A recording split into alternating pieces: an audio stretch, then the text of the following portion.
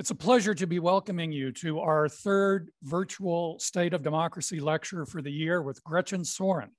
I'm Grant Reher, Director of the Campbell Public Affairs Institute, which coordinates the series. On behalf of Syracuse University, I would like to acknowledge with respect the Onondaga Nation, firekeepers of the Haudenosaunee, the indigenous people on whose ancestral lands Syracuse University now stands. Let me just take a minute to remind you that if you missed some of our earlier events, you can find video recordings of them on the Campbell Institute webpage under the Events tab.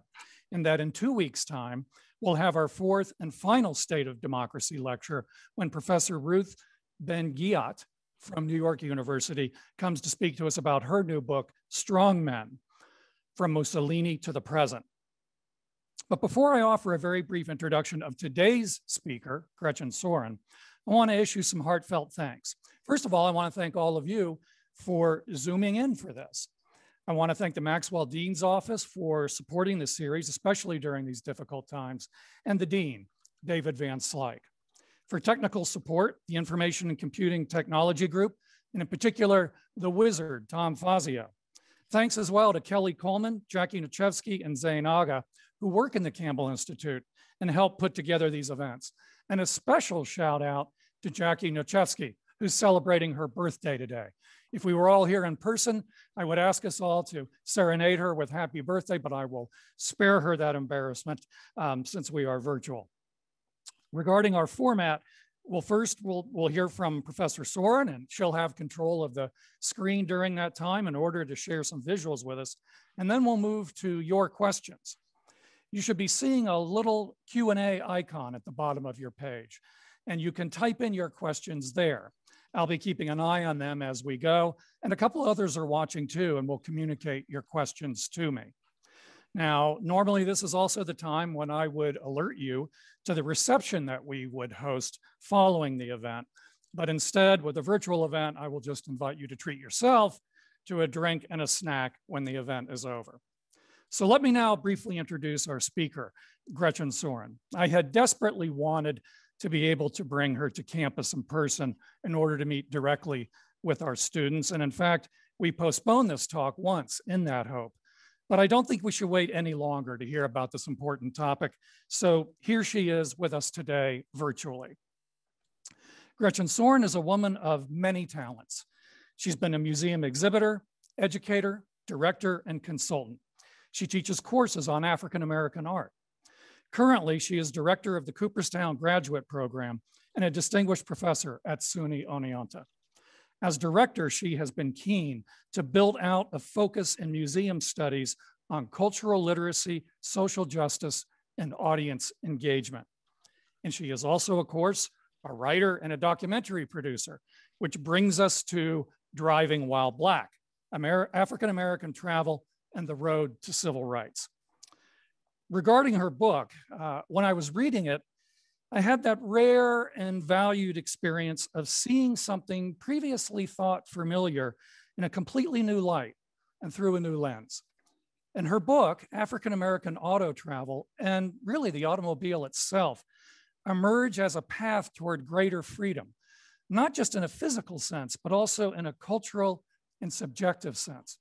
The car provided a limited but real release from state-sponsored and state-enforced racial segregation and degradation. And it also provided a vehicle through which white people in America could experience African Americans in a different way and in a different context. Now, of course, automobile journeys still had to happen in the world as it was, and those journeys therefore introduced new threats and new dangers. So for all these reasons, travel itself really emerges as an everyday but essential aspect of civil rights activism. And then finally, the connections that one might trace between these early experiences and more recent disturbing events. What the phrase driving while black means today, for example, these connections are inescapable and extremely thought-provoking. In other words, having read this book, I highly recommend it.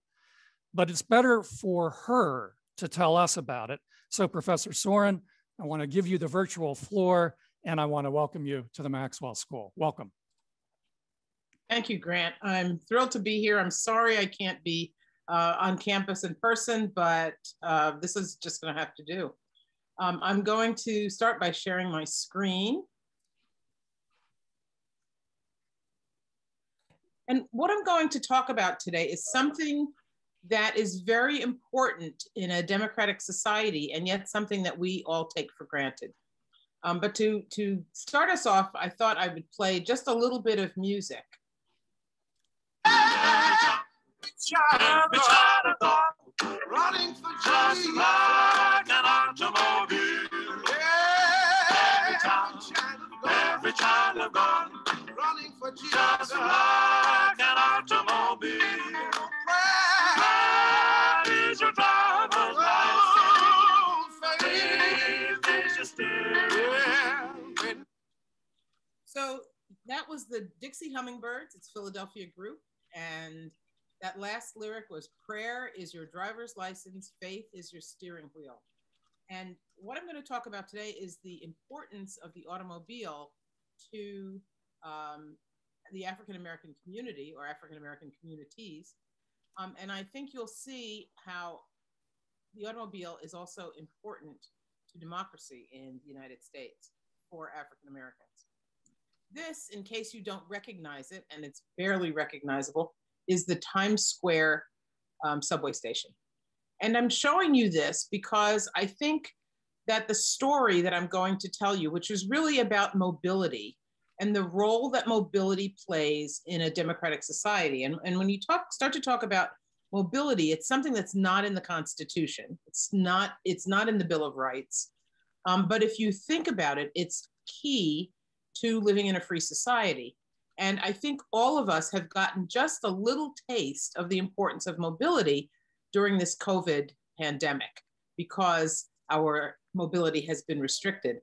And there are many people that have been very upset about the restrictions that have been placed on their mobility. For African Americans, the restrictions on mobility begin at the very beginning. You have to start with slavery. From the moment enslaved Black people stepped ashore in the New World, their mobility was restricted.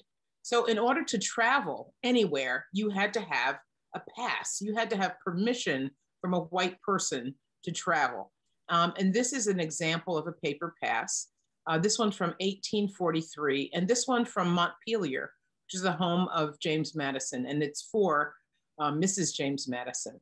So if you were out caught away from your plantation or your home, you needed this kind of a pass, or you might run away. And that was the way African Americans took their mobility. They ran away. Now, the very earliest police departments in the United States, and this is really setting up the relationship between African Americans in the past and the present. The very first police departments were founded in this country in order to catch runaway slaves. And here you can see at night one of the slave catchers. And these were the men in the community, but sometimes women as well, often mounted on horses. So they had an imposing presence in these communities, and they would be going through the community every night looking for African Americans who were running away or who were gathering together when they weren't supposed to be gathering at night. And so you can see these two men having their passes, their paper passes checked by the slave catchers. Now, this was the reason for the formation of police departments. In other parts of the country, police departments were formed, in Missouri, for example, as Indian catchers or to protect the community from Native American people. So police departments begin as a way of controlling the movements and placing restrictions on people of color. Just to give you an example of what their badges look like, these are the badges that were established for the earliest police departments, and they are very similar to the badges that are still used by our police. So fast forward to the 20th century, we know that as many as 6 million African Americans leave the rural South for the urban North. And they leave because of economic opportunity, to get away from the kind of horrible conditions in the South, the racism, the lynchings, the poverty. And there were many ways to travel to the North. If you could travel by train or bus, but very often the train stations were monitored. White people patrolled the train stations and the bus stations because they didn't want to lose their labor force. So the ideal way of getting out of the South, if you knew someone in the North who had a car, a family member, and they could bring that car down to the South under cover of darkness, you could tie all your possessions to that car and get out of the South. This is a family who's traveling with all their worldly possessions to Cranberry, New Jersey during the Great Migration. Let's talk a minute about mass transit. African Americans preferred not to take buses, and they preferred not to take trains unless they couldn't avoid it. And the reason was that public transportation was segregated, north and south. Waiting rooms were segregated, bathrooms were segregated, buses were segregated. The bus drivers were quite mean, actually. They were armed, many of them had guns. There are many examples of bus drivers shooting people because they wouldn't move. We know the story of Rosa Parks, but there are many other stories covered in the Black press, never covered in the white press, of people being shot. There's a story of a Black and a white soldier, World War II soldiers, sitting together because they were friends, and the bus driver tells them, "You're not allowed to sit together." And they say, no, it's okay, we're friends, we want to sit together. And he says, "Not on my bus," and he takes out a gun, and the two have to go running. So bus drivers very cruelly enforce these segregation laws. And it was very unpleasant. You can imagine what it was like to take your children on a bus and have racial epithets tossed at them, or to have them having to sit in the back of the bus because of their color. And here's an example of a segregated bus. And here's a train car. And you can see it says colored on the back of the seats. Now the trains for the colored car of the train was crowded. It was dirty. It was rarely cleaned, as you see here. And here you can see white people in a car, a train car, riding in luxury. And ironically, you can see the little bit of the white coat of the Black man who's serving them. Excuse me. This is Henry Ford Jr., Henry Ford II, rather.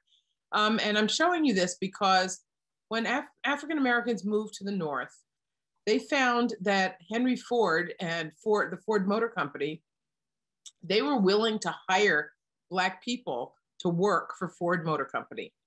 They were willing to pay them $5 a week, which was a great salary in those days. And they were able to join the middle class. Ford is credited, and it's Ford's father here, Henry Ford, the original Henry Ford. He's credited with helping to develop the Black middle class, because he was willing to pay a decent wage, a decent salary to African Americans working at his motor plant. And they were able then to buy automobiles, as well as all of the other trappings of middle class life in the North. Which brings me to the automobile and why the automobile is so important for African Americans. By the 1950s, African Americans are joining the Black middle class, and they are able to purchase percolators and television sets, and they're buying travel, and they're buying automobiles just as white Americans are buying travel, and they're buying automobiles and refrigerators and fancy ovens for their kitchens. And so you start to see Black people traveling across the United States. What kind of cars did they buy? Well, there are lots of stereotypes about Black people buying fancy cars. And I will tell you that Black people did buy big cars and fancy cars, and there's a reason. This is an advertisement for the Buick Electra Limited. The Buick Electra was a high-end car, and you can see it was quite plush inside. It was comfortable. Seats were very comfortable. It was very wide. It was very heavy. African Americans wanted big, heavy cars. First of all, you had to carry everything with you. You carried blankets and pillows because you might have to sleep in the car. You carried extra water for the radiator. Some people even carried cans of gasoline because you didn't know if you'd be able to stop at a gas station. Would a gas station serve you? Would they sell to a Black person? You knew that a hotel would not put you up for the night. You knew that restaurants wouldn't feed you. And perhaps if they did feed you, they might spit in your food. So you wanted to make sure that you carried everything with you. That meant you had to have a big trunk and you had to have a big car. Now the Buick Electra was very comfortable. It was also very heavy. It would be hard to turn it over. So if you encountered an angry white mob, they would have a hard time turning your car over. So I really like this advertisement for the Buick Electra Limited because it says, all the Electra Limited lacks is a fireplace. So your car was really, you were taking your home with you. It was like a rolling living room, like your home on wheels. It was a protected, safe environment. With the windows up, your children were sitting in the back seat. They were protected from the racial animus that was elsewhere in the country and that they would face if they were on public transportation. Now, the Buick was the most popular car for African Americans. It's a GM product. I actually just love this photograph because it's so quirky and weird.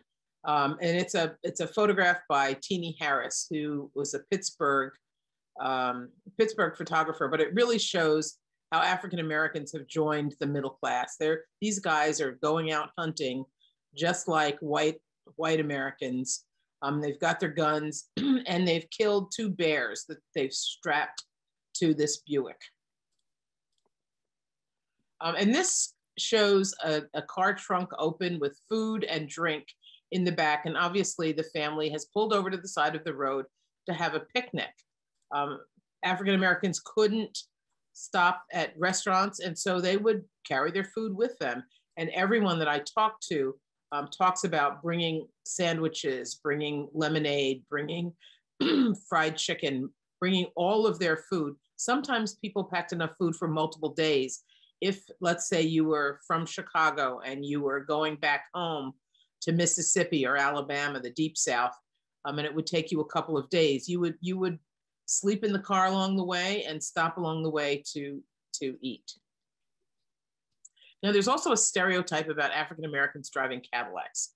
And the truth is that only 3% of African Americans purchase Cadillacs, just as 3% of white Americans purchased Cadillacs. Many of the people who bought Cadillacs could well afford them. This is Chuck Berry, and he certainly could afford to buy multiple Cadillacs. He owned many in the course of his lifetime. This particular Cadillac is now at the National African American Museum at the Smithsonian. It's a pretty spectacular, pretty outrageous looking car. We know that Mahalia Jackson had a Cadillac. We know that Sammy Davis had a Cadillac. And they all felt they had to explain why they, as Black people, had Cadillacs, rather than, no white person was ever asked to explain why they could purchase a Cadillac. And clearly these entertainers had the money to buy any car that they wanted. Well, many African Americans bought fancy cars because they could not purchase a home. Black neighborhoods were redlined, and redlining meant that you couldn't get a mortgage. And if you couldn't get a mortgage to buy property, to buy a house, you put your money into the next largest family purchase. and that next largest family purchase was a car. So often African Americans had more money to put into their cars than white families who were able to get mortgages. And so there was a lot of criticism of Black people for driving vehicles that were beyond their station. And Cadillac, for a long time, didn't want to sell their cars to Black people. They didn't think that was the right image for their automobile. So that racism persisted even in the purchase of automobiles. And this is Medgar Evers, field secretary for the NAACP. And his job was to travel to the site of cross burnings, to the site of Klan events, burning of churches, the lynching of Black people. He was 6'4", and he needed a car that was fast. He might be chased. He was afraid he might be chased by an angry whites, by Klansmen. And so the car that he bought was the Oldsmobile Rocket 88. Now the Rocket 88 was a fast car, and it responded quickly to your touching the accelerator. So the reason that African Americans chose specific cars is very different than the reason that white Americans, who never had to think about these kinds of issues, chose their cars. Of course, Medgar Evers was shot next to his car in the driveway of his home in 1963. African Americans did purchase automobiles for show, as did white Americans. It was a point of prestige. And this is a showy car, if there ever was one. It's a 1930 Cadillac. It is just a spectacular car. And the couple wearing their raccoon coats perhaps are going back to the South to visit relatives. Now, one of the reasons for buying a fancy car was so that you could take it back home after you've made good in the North. And you could say, look how successful I have become.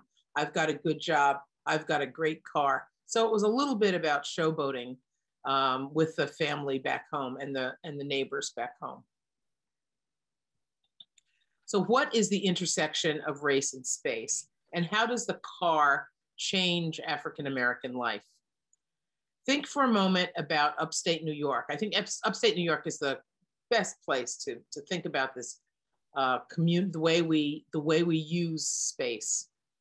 I live in Springfield Center, and if you go from here to Cooperstown, it's about 10 miles.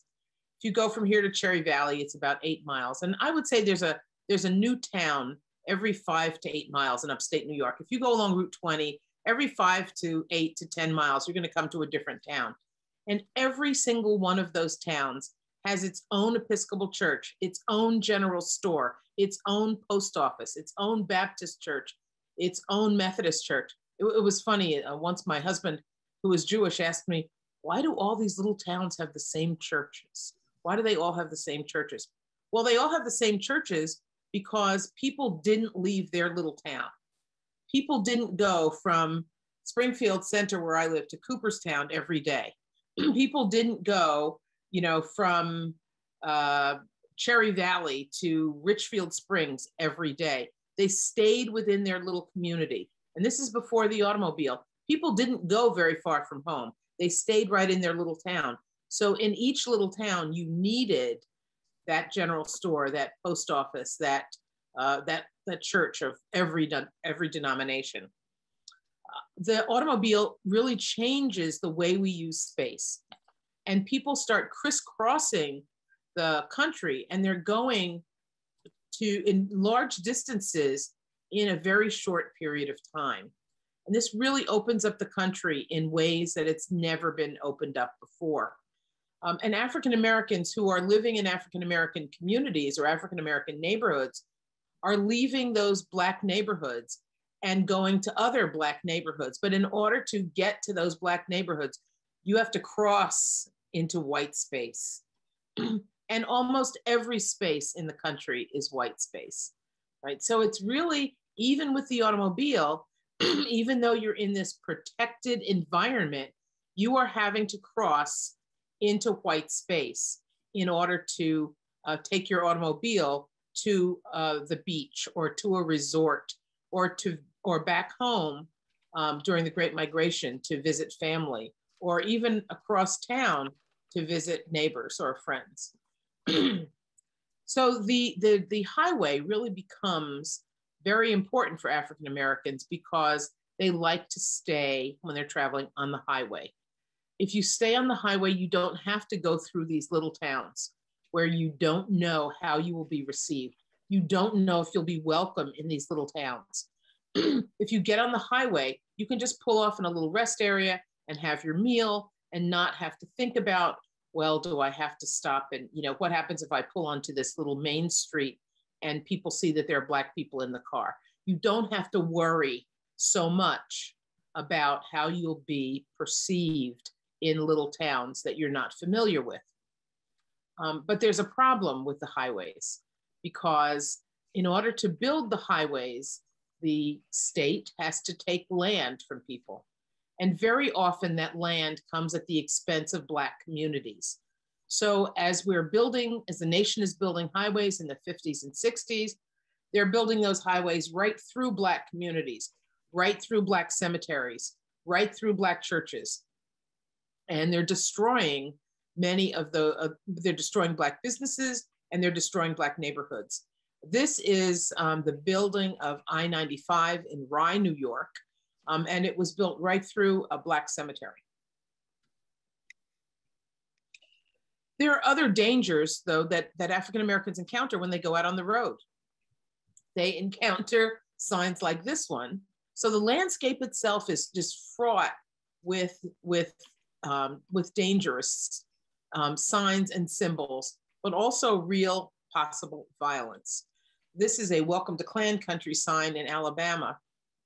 But we know that at the entrance of, as you're going south on 95 through North Carolina, at the entrance to the state of North Carolina is a huge banner. The Klan welcomes you. Automobile accidents were another danger for Black people. If you got into an automobile accident, even if you were not critically injured, if you were bleeding and were waiting for an ambulance, there might not be a hospital that could take care of you. Hospitals were segregated in the 50s and into the 60s. And there were only 200 Black hospitals in the United States. Most of them did not have trauma units, and many of them were not accredited hospitals.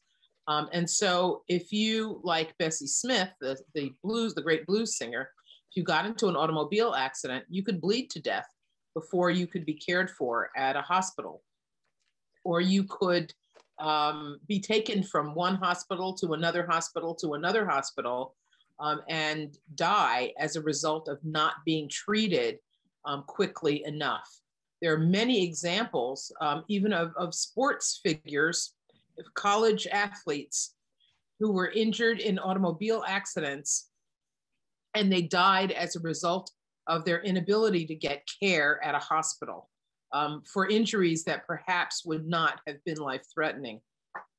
There are even some historically Black colleges that would not permit their athletes to travel because they knew how dangerous it was in the event that their athletes got into a car accident. Now, there were some Black hospitals and there were some Black hospital wards that white hospitals had, but those Black hospital wards were filthy. Black patients received less care. And sometimes there were only 4 or 5 beds. So if all 4 or 5 beds were full, they would turn you away. And ambulances felt no problem turning people away. And indeed, if there was a car accident, the first question that the dispatcher would ask would be, are the people Black or white? If a car driven by white people hit a car driven by Black people, they would have to call 2 different ambulances, one white ambulance and one Black ambulance. And the Black ambulance was not allowed to take the people away until the white ambulance arrived and took those people away, further delaying the treatment for African Americans. So you can see how this story encompasses the disparities in healthcare as well as the automobile. Excuse me. There were also signs like this one. So when you think about how African-American children grew up hating their color, hating being Black, or feeling that they were inferior, you see signs like this one for the, this was a fast food chain on the West Coast that started in Salt Lake City called the Coon Chicken Inn. It was all over California, as well as Utah. So there were all of these not so subtle messages about African Americans and who they were. And of course, this is the banner across Main Street in Greenville, Texas. Greenville, welcome, the blackest land, the whitest people. Now, Greenville had a reputation. They had had a lynching in the early 20th century. So people who lived in Texas knew about Greenville's reputation. And this was a terrifying banner. You know, you didn't want to linger in a town that had this across the main street. But then there were the sundown towns. There were hundreds of sundown towns all over the United States. Many of them had signs like this one at the entrance of the town or the exit of the town. But many of them simply were places that you had to know that you were not welcome. And particularly you could work there during the day, but if you were in town after the sun set, you were subject to violence. And I say there were hundreds of towns. There were sundown towns in New York. There were sundown towns in Ohio, New Jersey, Connecticut, all over the United States. Sheboygan, Wisconsin was a sundown town. Manitowoc was a sundown town. Palm Beach was a sundown town. There were hundreds of them, and they were frightening for African Americans. There's one story that Thurgood Marshall tells in his autobiography where he says he was minding his own business. He was just waiting for a train, standing on a train platform, and a white man with a gun comes up to him, puts the gun in his ribs and says, "Nigger boy, what are you doing here?" And he says, "Well, I'm just waiting for the train to Shreveport." And he says, "Well, you better be out of town by 4 o'clock because the sun has never set on a nigger in this town." So sundown towns were since they were all over the place, and many of them had signs like this, but others were you just had to know they were sundown towns by reputation.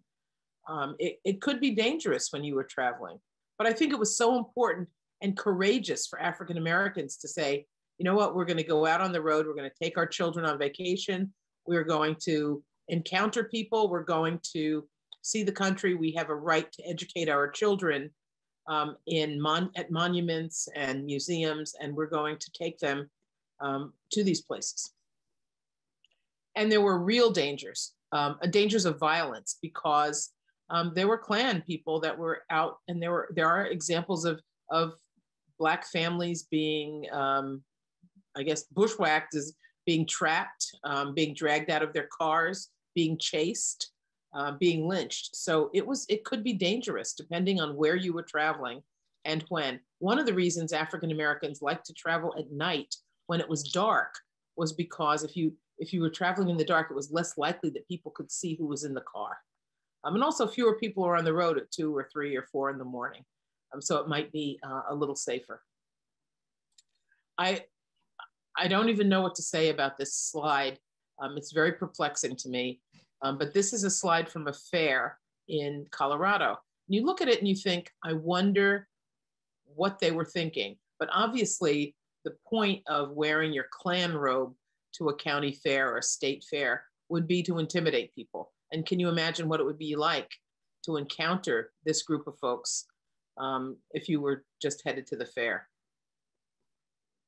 So to counter all of this, in 1936, an African-American man named Victor Green, a publisher in New York City, published the Negro Motorist Green Book. Now this is the travel guide that everybody knows about. It was an alphabetical listing of hotels, motels, taverns, restaurants, places that would be welcoming to African-Americans. This was not the first travel guide, and it was not the last travel guide.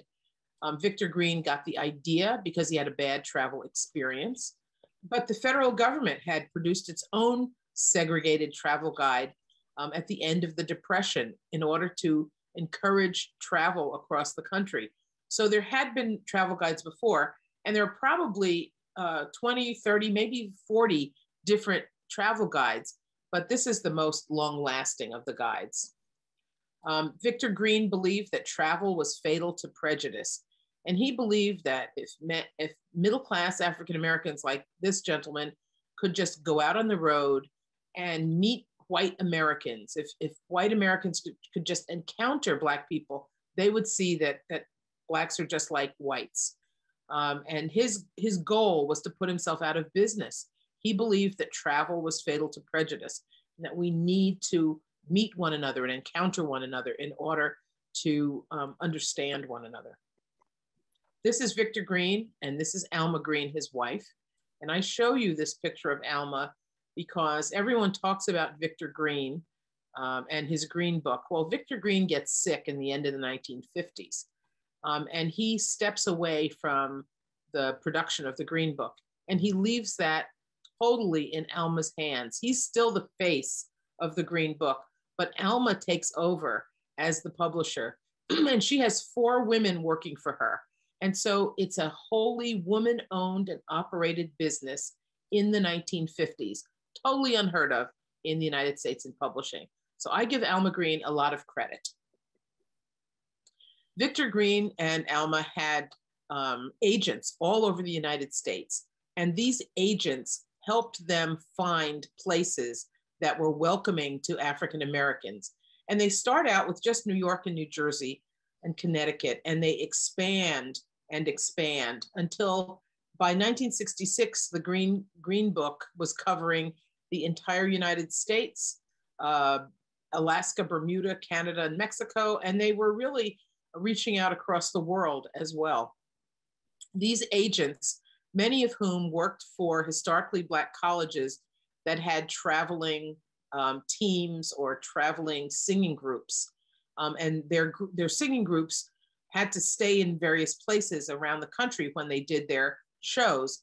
And so these agents knew of places that you could stay if you were African American, and they shared those with Victor Green, and he put those into the Green Book.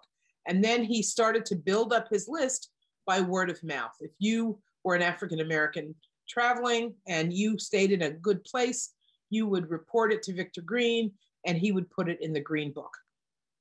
This is also the time when the first generation of Black executives, they were being hired by major American corporations like Seagram's and Coca-Cola, Marlboro, General Foods, and they were traveling for business, and they needed places to stay. And they loved the Green Book because it provided these kind of middle-class places to stay when they couldn't stay in the same hotels that their white counterparts were staying in. And they also gave recommendations to Green that went into the guide.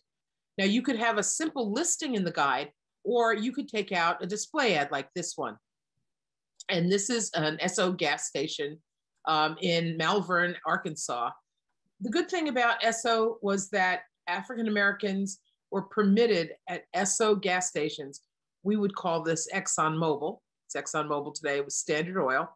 They were permitted at these gas stations to use the bathrooms. And because they could use the bathrooms, these were the only gas stations that would permit Black people to use use their bathrooms. Black people bought Esso gas. Esso was owned, and Standard Oil was owned by the Rockefeller family. And the Rockefellers were very involved in civil rights, and they were very supportive of social justice. And I believe that that is the reason that Esso was so interested in providing Esso gas, providing bathrooms for African Americans to use. They also made a deal with Victor Green, and they bought thousands of copies of the Green Book, and they distributed it at Esso gas stations. And that was one of the things that made Victor Green's Green Book successful. He was able to get the Esso gas stations to distribute his guide. When I say it's for the middle class, I think this is the perfect cover, because you can see here this very attractive middle class couple. They have matched luggage, quite a bit of it. They have, they're in a suburban middle class neighborhood. So we see their car, we see their house in the background. And this is the group that Green is courting with his guide. And you see that it says, carry your green book with you. You may need it. The Negro Motorist Green Book is incredibly polite. It is not at all out there in terms of talking about segregation. It doesn't talk about segregation. It doesn't talk about racism. He knew that in order for white people to support the Negro Motorist Green Book, that he had to have this coded language. So the entire thing is written in this very polite, middle-class, coded language. African Americans knew exactly the reason for the Negro Motorist Green Book, but it never discusses segregation. It's very coded and says things like, carry your green book with you. You may need it. But as I said, there were lots of different guides.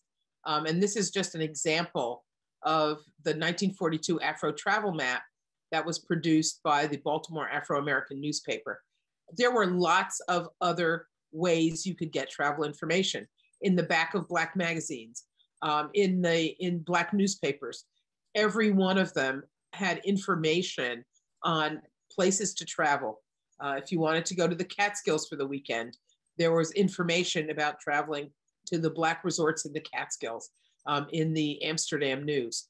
So African Americans found travel information in all of their literature, but also by word of mouth.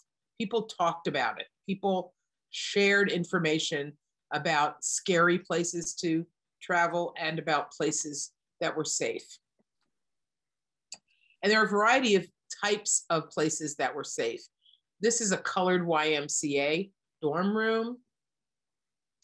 This is Rock Rest, which is, and if you've been to the National African American Museum, you may have seen this rock because it's there now. Rock Rest was a guest house that you could stay in for week-long visits. And the visitors that came here came to get away from the racism of the world. It was isolated, it's in Kittery, Maine, and it was just a respite from the racism that they faced on a daily basis. It's basically a little New England cottage that they expanded with a large dormer. And this is a contemporary picture that I actually took. And here you can see, it was operated by Hazel and Clayton Sinclair. And in addition to providing these week-long sojourns for African-American families, they also catered fancy teas and fancy luncheons for the middle-class Black community of Portsmouth and Kittery. And here you can see some ladies enjoying a lovely luncheon with their hats on. Out. After you get the heat shield out, there's another plastic cover up underneath. Okay. Another type of accommodation would be just a motel. And motels were growing in popularity in the 1950s. And these were places that were just along the highway, and you could pull your car, your vehicle, right up to the doorway. And then in the morning, you could just hop right back on the highway. And this particular Mackenzie Court is in Hot Springs, Arkansas. It looks very much like those little tourist accommodations that you see along Route 20 in upstate New York. But if you've ever seen the movie The Green Book, all of the places that are shown in the Green Book are dumps, total dumps. And I think that facilitated the story. That went along with the story of that film. But there were actually African-American luxury hotels.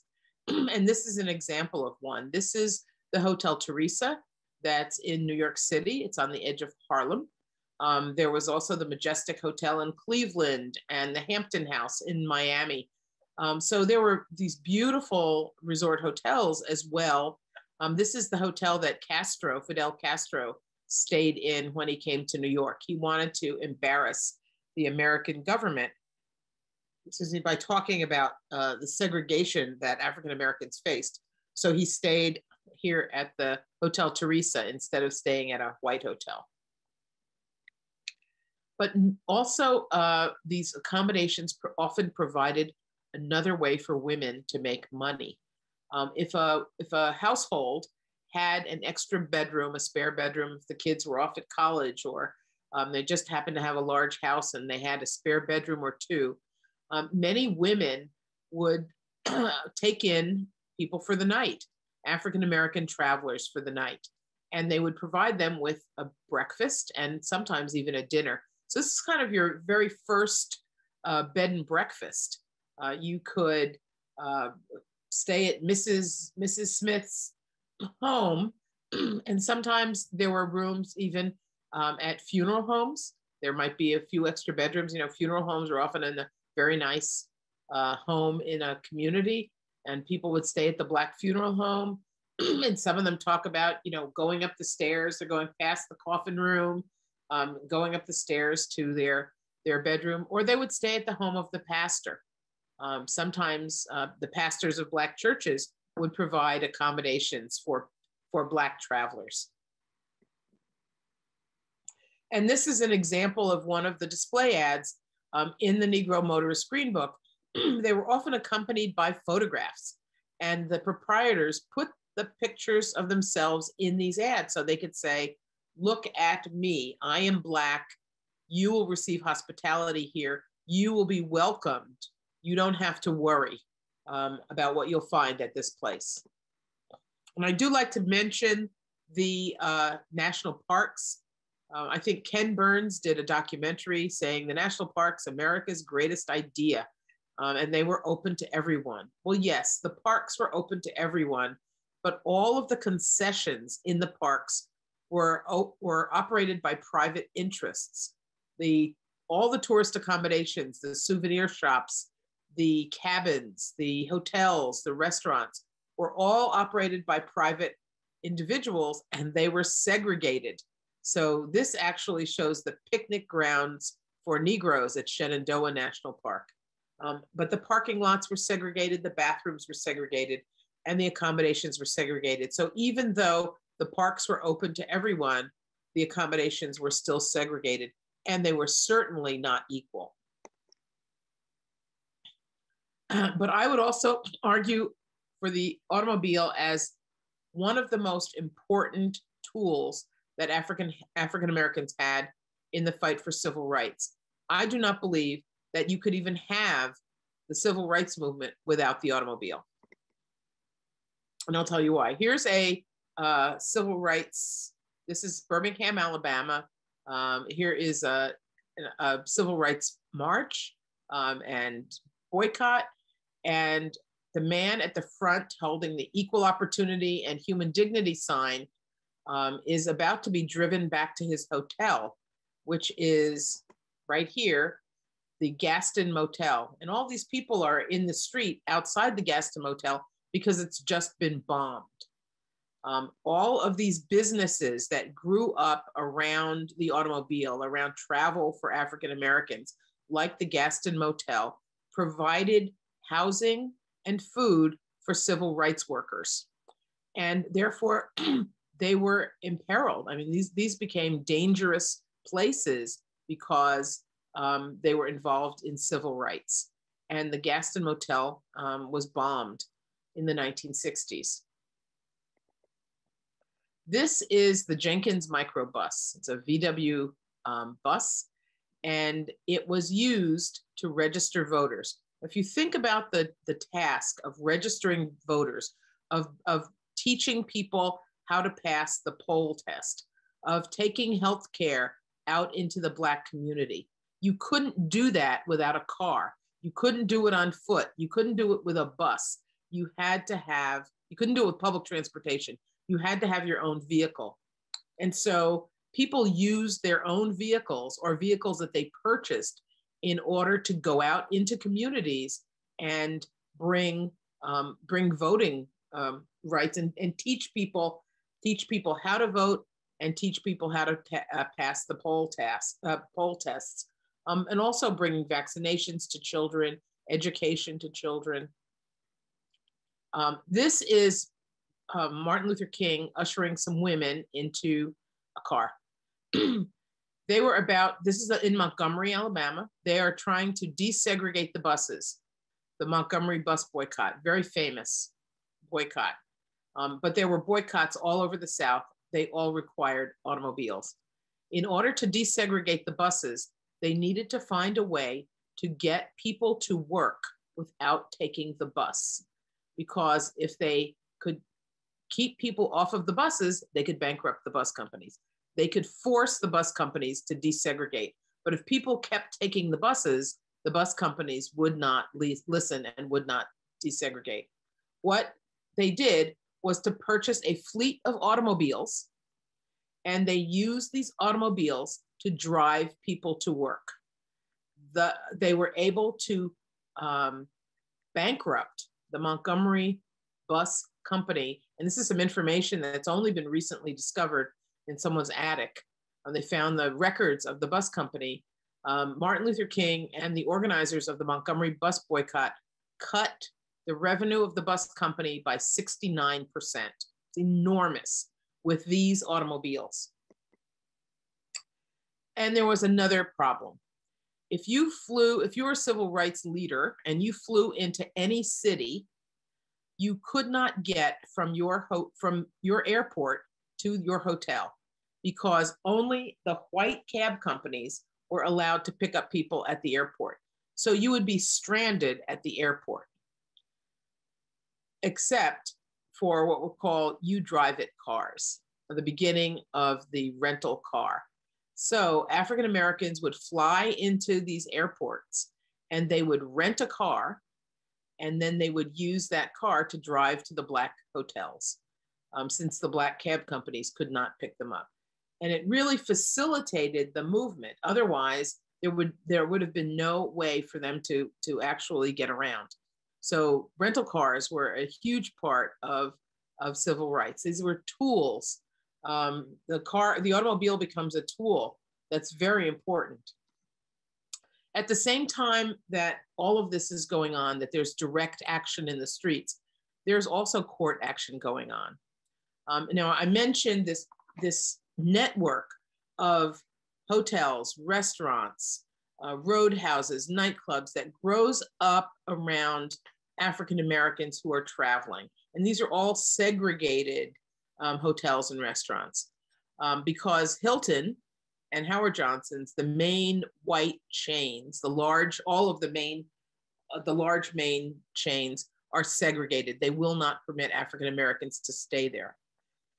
At the same time, they're fighting in the courts. The NAACP and the Urban League are fighting in the courts to bust open these major white chains. That happens with the Civil Rights Act in 1964.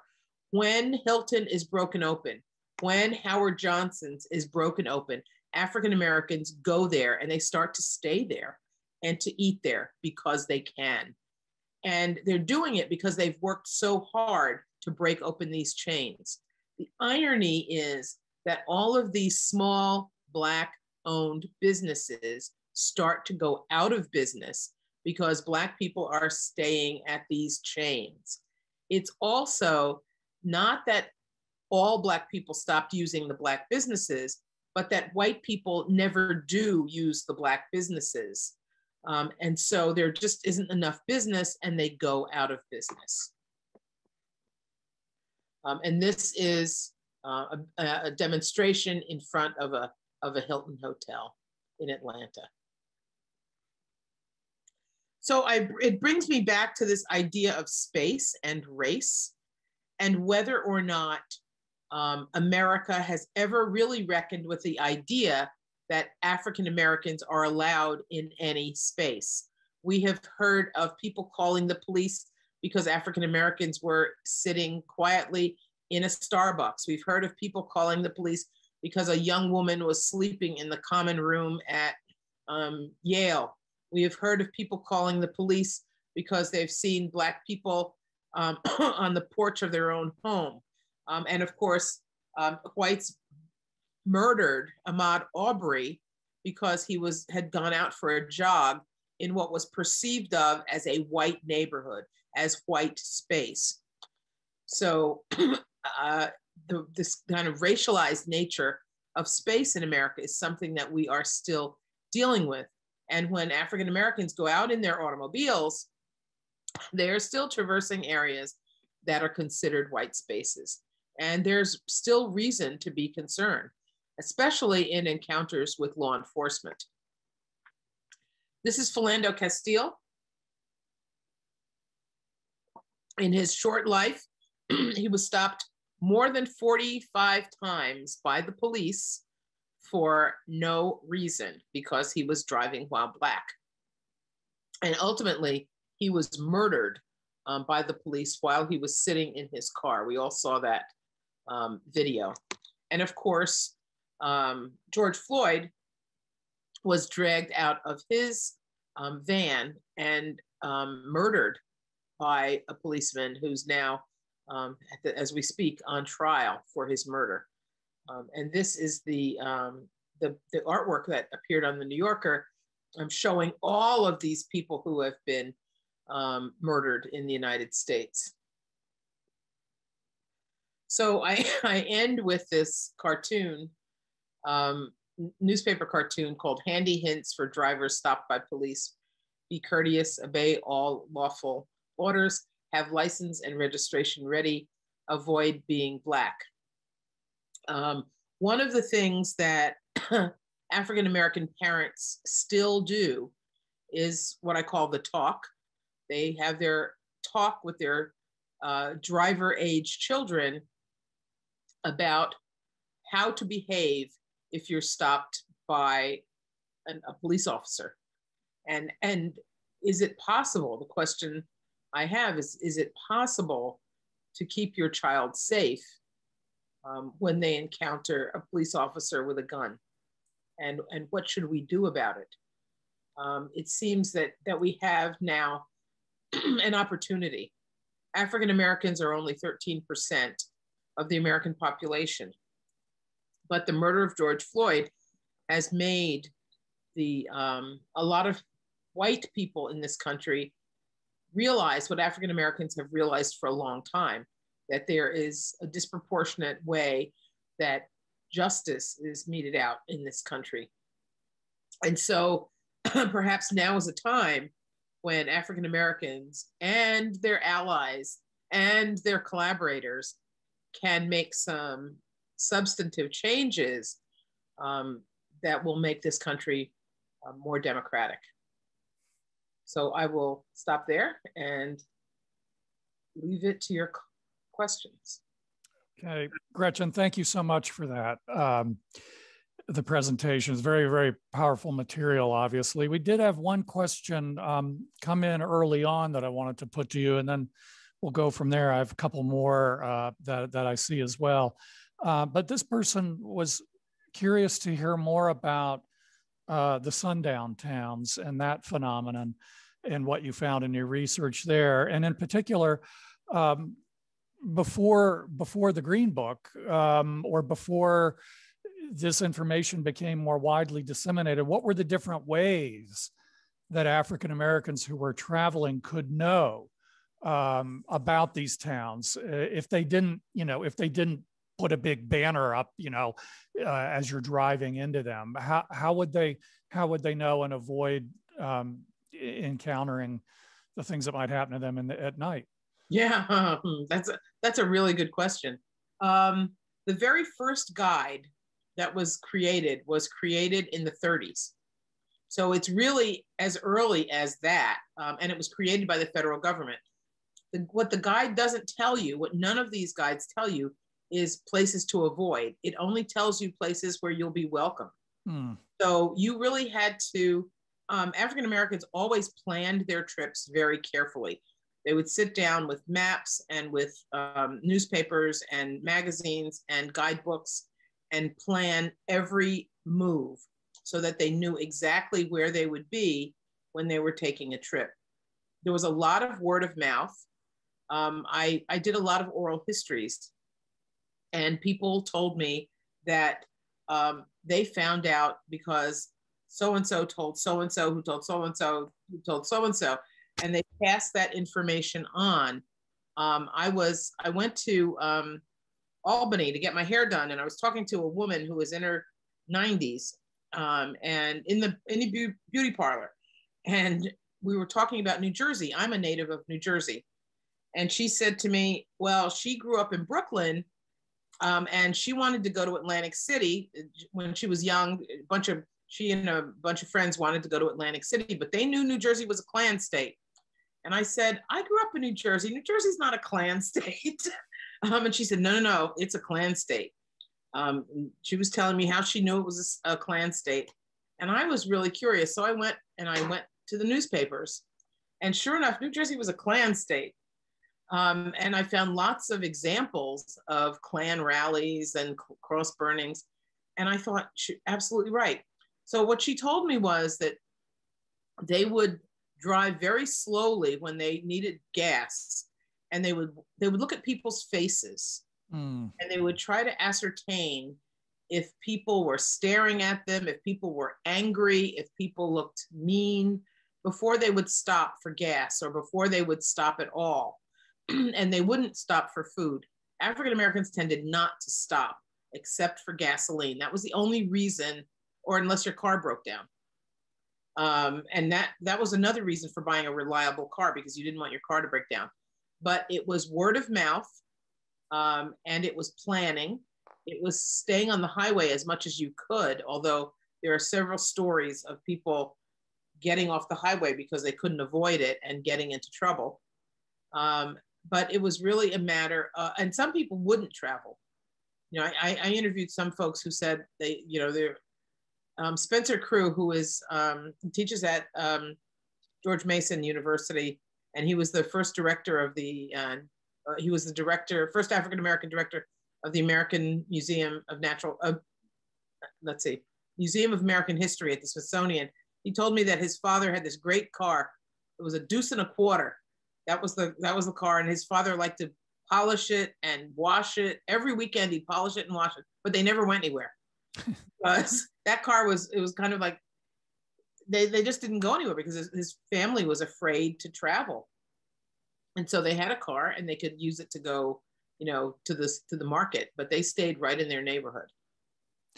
Somebody else, this was building off of your notion of race and space, and it was interested in wondering whether you'd see also a connection with the notion of leisure time being something that would be as racialized as space, because I could imagine some intersections there with, in order to be able to travel, you've also got to have the time off. Right. And there's obviously some pretty stark racial divisions around occupation and the way that people were treated for time off and that kind of thing. Could you talk a little bit about that, or yeah. what does that bring up for you? Well, one of the things that happens with the growth of the middle class is that people do start to get time off, and they do, when they're working in the Ford plant, or they're working, my mother was a school teacher and my father was an engineer, and they did get time off in the summer for vacations. My mother had the entire summer off as a teacher. So as African Americans join the middle class or become part of the middle class, they're starting to get time off. And that's the time when they decide they want to go south to visit family members that they've moved away from during the Great Migration. But the places that they go for vacation are racialized. So they go to resorts, they go to beaches that are segregated, Black beaches, like American Beach in Florida, Ink Beach on Martha's Vineyard, which is pejorative right there. It's still called Ink Beach, by the way. Yeah, I know. By all the locals, they still call it Ink Beach. There was a resort at Atlantic City, has got a segregated beach and a segregated neighborhood in New Jersey. Val Verde was a segregated resort area that a lot of Hollywood people went to. It's outside of Los Angeles. So there were these resort communities that African Americans went to that were all over the country. But again, you had to go through white space to get to these safe Black places. This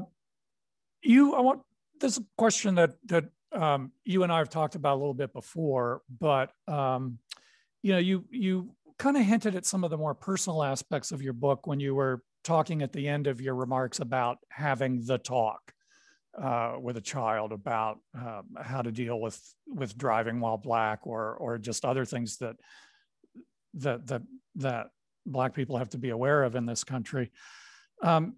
There's also parts of your book where you talk more personally about things that you learned about your upbringing and about your parents through doing the research for the book, that you had sort of a different appreciation for things that you didn't really see at the time, partly because I guess you were being shielded from them. If you're willing to talk about that, I think the folks that are here would be very interested in hearing more about that.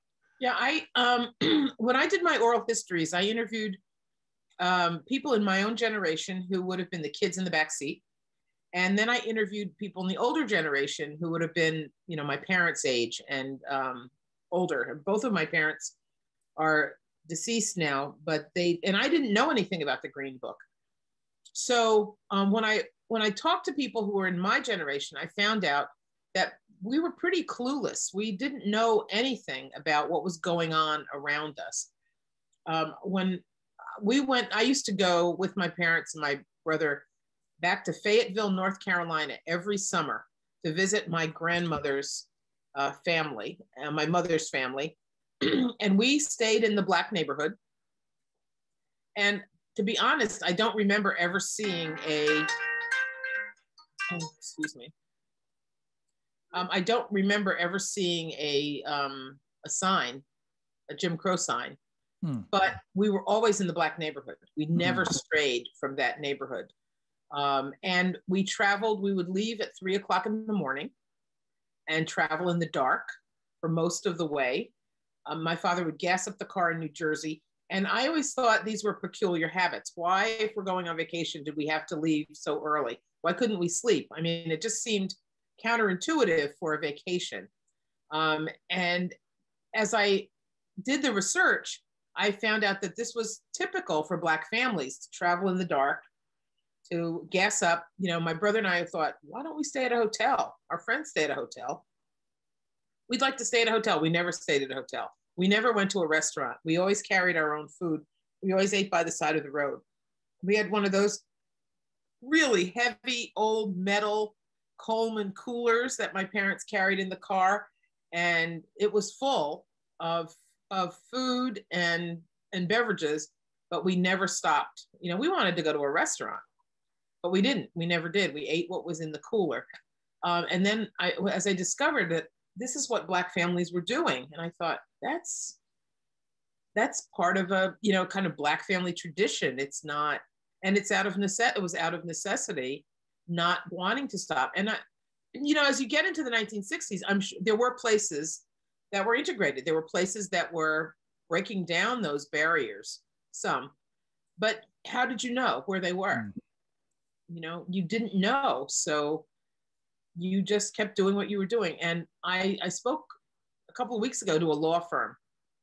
And one of the lawyers, was African-American young woman, said to me, you know what? My family still travels at night. And I never knew why they did that.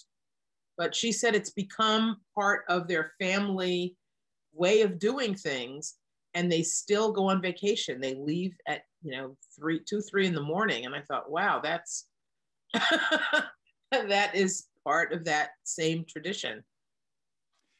We've got a lot of folks that aren't asking questions, but they want me just to thank you for the presentation and also for the way that you're explaining this topic. It's making some folks sad, but I think in a productive way. But they wanted me to communicate that to you. So on behalf of those folks, thank you. Let me ask you this question. This is a different angle that I hadn't thought of. Again, this person asking this question, but given the importance of a car that was reliable And that, I think, is in your book too, as another reason for buying the cars that they, because your life literally could depend on the car not breaking down and not leaving you stranded somewhere at night in the wrong place. What was the role of mechanics in African-American communities? Were they kind of revered, or did they have a more important role than typical because what they were doing for the cars was so important to these families? You know, one of the things that I've noticed is that I thought the very first dealership was in the 60s, but I recently discovered that there were Black auto dealers in the 30s, and several of them started as mechanics. So the mechanic was which, you know, I think that's probably not the way somebody becomes an auto dealer today. But several mechanics were then able to, because they were so good at caring for people's cars, they were able to make enough money to buy a dealership and become an automobile dealer and sell cars in the Black neighborhood. And I thought that was fascinating. Because I would think that's not the route today. I think those places are also listed in the Negro Motorist Green Book, but also in these other travel guides. You know, places that where you could get your car fixed, where you took your car to get it fixed. It's only when white people start to realize that Black people have money and that they can get some of that money, that they start opening up their businesses to Black people. But many of them still won't allow you to use their bathrooms. You know, they'll sell you a car, they'll sell you gasoline, but you can't use the bathroom. So African Americans then gravitate to those dealers who are African American who are selling cars, or to Esso gas stations who will let you use the bathrooms.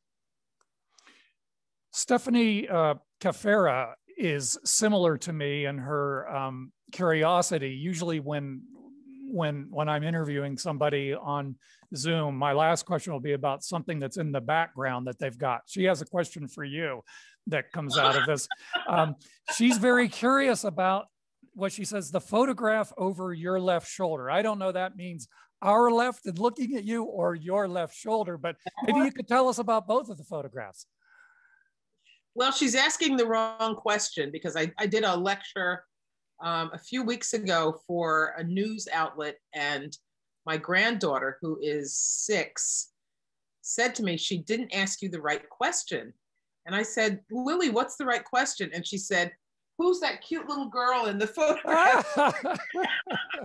So this one is a poster from an exhibition that I did at the Jewish Museum called Bridges and Boundaries, African Americans and American Jews. I think that's, yep, that's.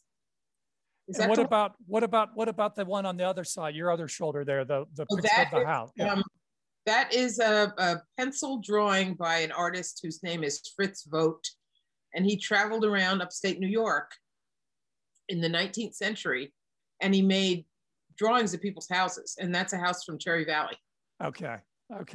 So there's 2 questions that have come in that are related in a way. I'll put them both together as a 2-part question. But Sarah Prowley wanted to know whether Black women traveled without men, and then Eric Rogers wants to know whether Black travelers ever traveled armed because of the dangers. Women traveling, yes. I have seen actually some photographs of Black women who traveled without men.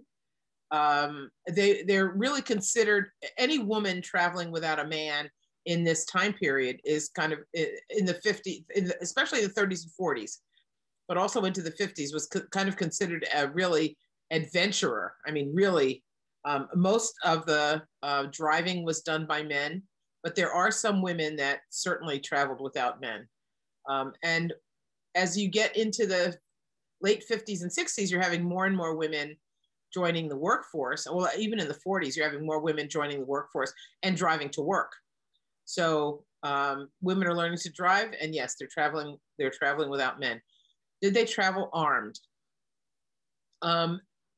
There's a great story about Eleanor Roosevelt, where she is going to, I think, the Highland Field, the Highland Field School, which was a civil rights training camp. And someone goes to pick her up with their vehicle. And Eleanor says, we need to be very careful. And the woman, reaches down and pats her revolver and says, well, we've got this gun with us. So I do know that story, which is a really good one. And she just picked up Eleanor Roosevelt in her car, and she's got a gun, and it's just the two women. When I was a kid, we used to go camping, and African Americans tend not to go camping very much, just like they tend not to go hiking in the woods very much. And the reason is that you don't know if you're going to encounter some crazy white mob or some crazy white guy with a gun. So when we went camping in New Jersey, we used to go to a state forest that was very well patrolled, and that had these very controlled campsites. And my father always had a rifle in the car.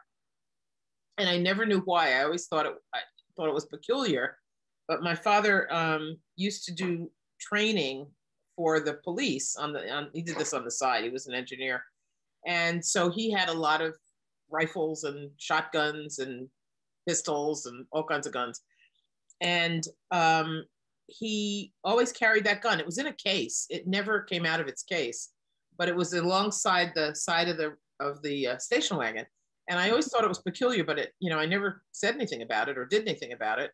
But I think people did carry guns. I don't know that people said they carried guns, because if you're caught with a gun by the police, the assumption is that even if you have a license for that gun, and Philando Castile is murdered because he has a licensed gun in the car. He says that when he told the police officer that he had a gun in the car, the policeman shot and killed him. So I think that's a pretty dangerous thing to do. A couple of questions about your own experience in working on the book and the documentary. The first one is, you obviously know going in the kind of things that you're going to encounter and you're going to be learning deeply about, and that they're going to be disturbing. Was there anything in your research, though, that really caught you up, like that you weren't expecting to learn that was more concerning than anything else that we might be generally familiar with in the story of civil rights and African American struggles? I think I was most surprised by the physicians that turn people away from hospitals. I just couldn't understand how they could take their oath, the oath that they take to do no harm, and actually turn dying people away from hospitals. Doctors and nurses. I found that just absolutely appalling. And there's one story that was particularly tough to take. Walter White, who was the head of the NAACP, very, very fair-skinned African-American with blue eyes. And his father, also very fair-skinned and had blue eyes. And his father was hit by a car. He stepped off the curb, he was hit by a car. And the person that hit him was a physician. And this is in the late 1940s, early 1950s, I think. Yeah, so this physician hits him, and so he picks him up, bundles him up, puts him in the car, and he drives him off to his hospital, because this guy's a doctor that hit him. And they're treating him, and they're working on him. They're trying to save his life.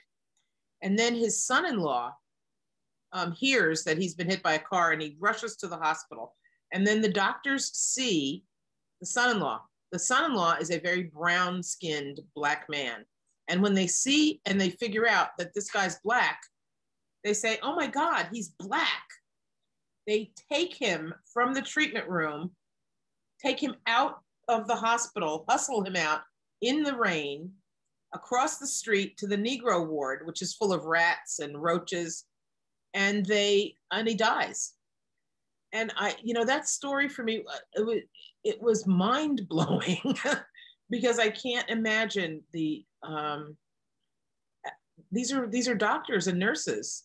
This is the man that hit him with his car, and the lack of concern, and the hatred, and the evil. It was staggering. So, and it was funny because you really think of color. The guy couldn't even tell he was Black. He was so fair skinned. So this notion of what does it mean to be Black? What does it mean to be white? Is silly almost, because it's not biologically constructed at all. It's constructed by stupid human beings. And that, I guess, was I guess it's something I knew, but that story really hit home on that idea about what does it even mean? What does race even mean to human beings? What makes somebody white or Black? If you look at people who are, say, Portuguese, who are very, very dark skinned, but white, but they're considered white people. Yeah, it doesn't make any sense. We've got just a few minutes left, and I want to put two questions to you if I can. They're linked. You ended your remarks by bringing us up to the present day and expressing some hopes and also some concerns about where we are right now as a country. I was just curious to see if you had thoughts about, do you think that being more aware of this story about the role of the automobile in the earlier civil rights movement, and also the role that it had in the lives of African Americans, does that help us to contextualize better what's going on now? Does it give us a better purchase on understanding the present day? I think it helps us to understand somewhat the relationship between the police and African Americans, and the relationship between the police and people of color. I think it helps us, to think about this idea that we as a society have given power to the police to do something that we would not allow them to do in our homes. So if you had a cracked piece of glass in your home, or you had, a light out on your front porch, the police could not come into your home, invade your home. But if you have a light out over your license plate, or you have a cracked windshield, or you have just too much tint, or if the police think you have too much tint in your windows, they can stop you. So we have empowered the police to stop people for very minor offenses, some of which are not even offenses, and to kill them for, to give out the death penalty for, what was the last one that he was stopped for? Something that was very minor that he should have gotten a ticket for, and he was murdered. And I think as a society, we really need to think about that we have empowered the police in ways that, and the Supreme Court has said, yes, it's okay that we should feel safer. But the police have been told that what they are doing is fighting the war on drugs and fighting the war on crime.